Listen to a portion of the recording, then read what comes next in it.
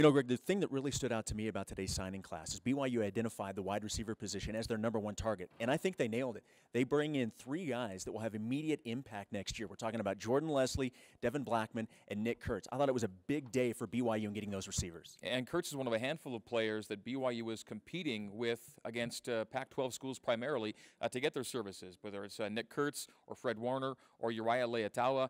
These are all guys BYU had to fight off until really the very end to land what Bronco thinks is maybe his strongest class ever. For Greg Wrubell, I'm Jason Shepard for Sports Beat.